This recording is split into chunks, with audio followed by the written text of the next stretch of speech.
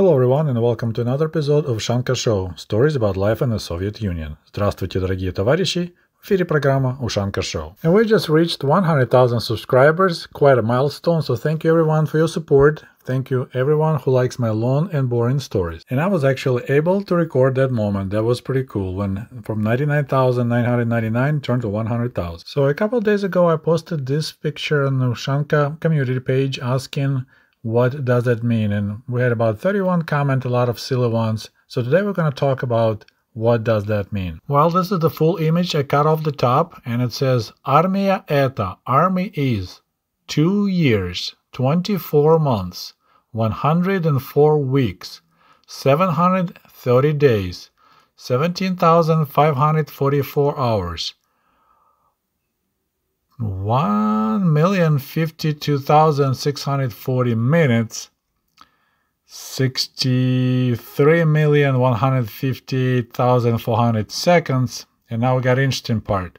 140 baths, 244 eggs, 14.6 kilos of butter, 548 pieces of sugar, 511 liters of tea, 146 liters of kisel, and 142 liters of compote.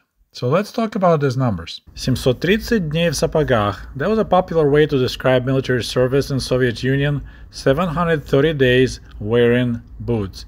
And on the bottom you see the pair of soldiers' boots and the letters SA behind it, which means Советская армия, Soviet Army. By the way, I forgot to mention that what we're looking at today is so-called Дембельский альбом, demobilization album. So that's what Soviet soldiers made for themselves to remember about their military service. It's like a fancy handmade photo album. A couple of years ago I already made a video on this topic, and if you missed it, I'll post the link below in the comment section. So on the cover of this Дембельский альбом says Память о службе, memory about service, and on the bottom Luga, which is the name of town in Leningrad region, and then years of service 1986 to 1988.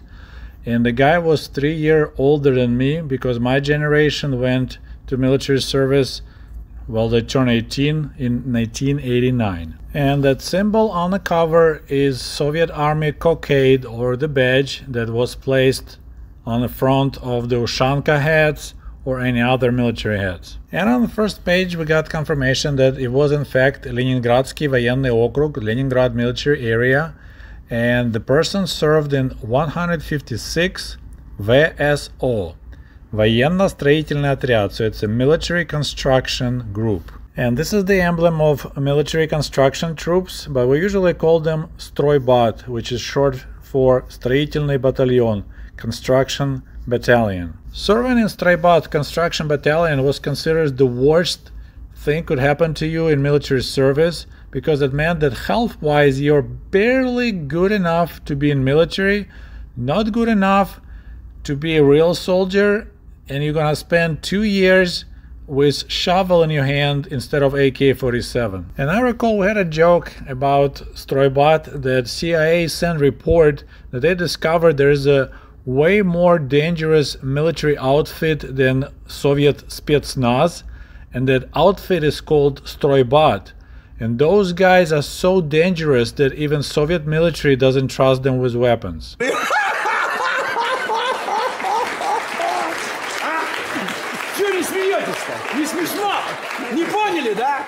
I apologize for that short detour. Let's go back to our Дембельский альбом. So here we got an interesting quote. It says, «Жизнь – это книга, а армия вырывает из этой книги 2 листа на самом интересном месте».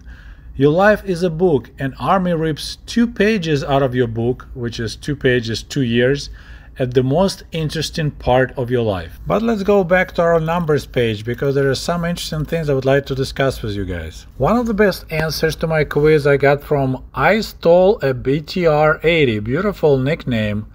I've had to make use of a dictionary a lot here, but I'm assuming since it says army, this is the amount of ration items consumed by a single Soviet soldier on average over a course of 2 years. So a great answer there, but he also got confused. Says, and also 104 bathhouse trips.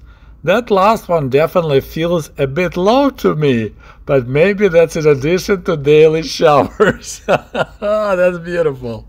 Okay, so I highlighted two numbers that matches on this page. 104 weeks of military service and 104 baths, which means Soviet soldier took a bath once a week. So in the course of 2 years, he washed himself 104 times. And if you are surprised by my statement, you probably missed my video that I posted a couple of years ago. It's called Inconvenient Truth About Hygiene in the Soviet Union, and I'll also post the link below in the comment section. So that's correct, my friends. Once a week, usually Saturday or Sunday, Soviet soldiers will march into banya, so that's like wet sauna, and that's where they're gonna wash completely all the parts of their bodies.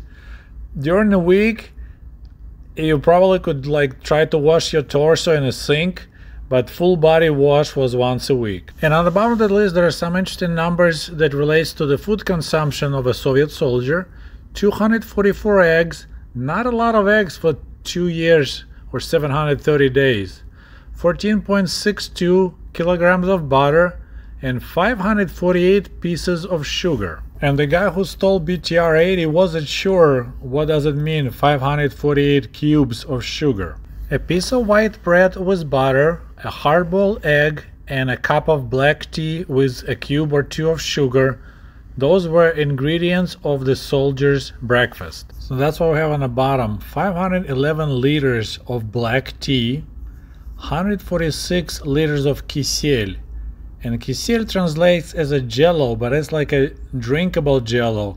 It's thicker as the normal like water, but it's not as thick as jello. And the last item on this list is 142 liters of compote. So compote is like a fruit drink. You boil apples, pears, whatever else you have, and add sugar, of course, and that's kind of Soviet pop, I guess. And on this page we can find out what word служба stands for. Служба means service, military service. Самым лучшим уроком жизни была армия. The best lesson in life was army. And every дембельский album will feature this page.